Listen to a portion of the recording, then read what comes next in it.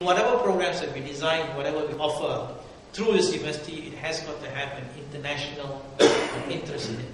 The curriculum has got to be international in nature, that it could fit an Indian requirement or a Bahraini requirement or a Saudi requirement or an Indonesian requirement or a Malaysian requirement. So we've got to be flexible in terms of structure, how we structure it. And of course the content has got to be international in nature. We also pride ourselves by having what we call Asianness within us. We have Asian culture, we're moving into Asian history, we're moving into Asian civilization. So our students also have this Asian feel to it. While I say that, we are not so parochial of being Asians, but basically we're saying that Asia has some special needs when we talk about the Asian members of this particular dialogue. As I mentioned earlier, we have got the least developing nations like Nepal, Bhutan. Bhutan may be least developed, but one of the happiest nations in the world. Sri Lanka, Laos, and these are poor countries, kind of thing. And then we have on the other end of the spectrum, Japan, Korea, Singapore. So we are supposed to cover that whole range. Naturally, some of them act more as donors, and some of them act more as recipients. So when we engage ourselves with Singapore, with Korea, with Japan, with Russia, etc., we're looking at them as donors of programs, donors of curriculum, donors of what they call best practices, that kind of thing. When you look at the other countries, like what they call Sri Lanka, Vietnam, Laos, Indonesia, we look at them more as recipients. So we bring from the donor to the recipient. So we are a platform that cuts across, kind of thing. Then there are some countries like Malaysia, which does both. We sometimes donate, also sometimes receive. So it depends on what we do. India is the same. So in India, our engagement is we're bringing some programs into India. At the same time, we're taking some programs out of India. So we do that as well. Then our engagement goes beyond Asia. We're engaged in practically all the continents of the world right now. We're engaged in Australia. We're engaged in what they call in America.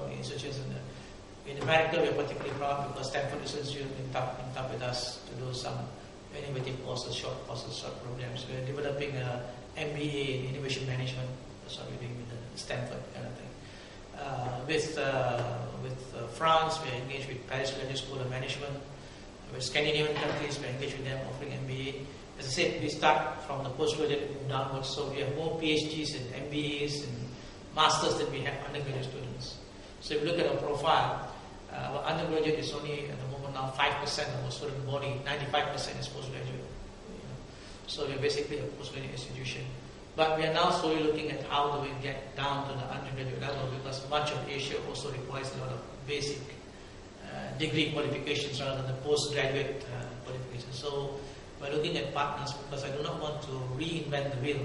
There are a lot of partners out there who have got very strong, good undergraduate programs that we could partner them with and bring this to other parts of Asia, rather than we develop those programs ourselves, kind of thing. So that's how we're looking, and we're actually basically scanning the world and looking at which particular partners we go with.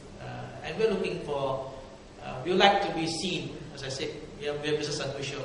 Maybe a crude way of saying it, we like to be seen like a supermarket. That you can come to Asia University and you've got a choice. It is not a fixed menu, it is more a buffet. You can pick and choose your programs from whichever country that you'd like to take from, kind of thing, and because that's your choice. Because you would like to have a QE qualification, you take a QE qualification through us.